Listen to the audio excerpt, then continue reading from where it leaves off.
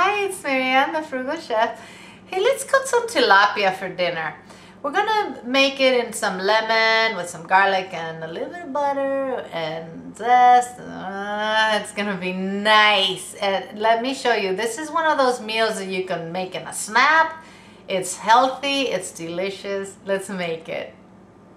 I'm gonna use tilapia for this recipe only because, you know, tilapia is mild. It's a nice white fish and it's really cheap. You can use any other mild white fish you want with this. Catfish is, you know, the fillets are a little bigger, but that is also a cheap fish generally.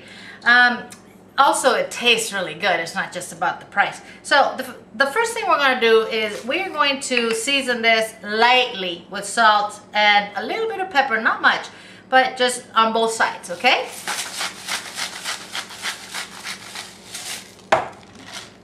Don't go nuts with your salt and pepper.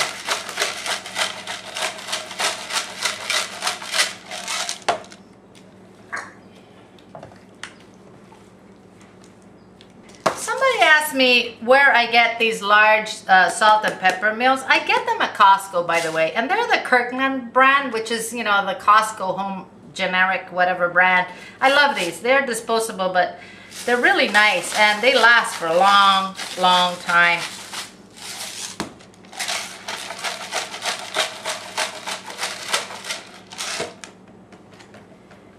I do have an oven preheating at 375. These are going to cook in the oven fairly fast because they're not very thick. Delish. Okay. I have 1 tablespoon of butter that I melted here, to which I'm going to add 1 teaspoon of lemon zest. I'm going to mix that. And I'm going to add 1 garlic clove, which I minced.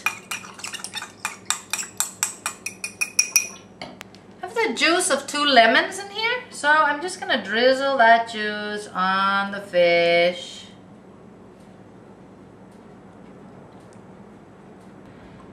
Next, I'm going to drizzle our butter with our garlic and our zest. Just spread around your garlic and your zest around all the fillets.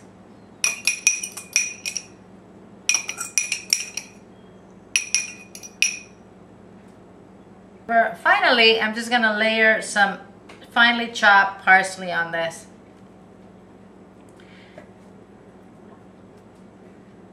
Let's get it a little even here. Very easy, super healthy. You know, okay, it has a tablespoon of butter, big deal. It's gonna be nice and flaky. Let's put it in the oven. It's gonna bake for 15 to 20 minutes and we're done. I'll see you soon. Our fish is ready, my friends. Look, it's super flaky. You know, this kind of poached in the lemon juice inside the oven if you want. It took about 17 minutes to cook. It's really good. I'm going to serve this with a little bit of couscous, and I'm going to just saute some asparagus, and that's going to be dinner. Bon appetit, my friends, from thefrugalchef.com.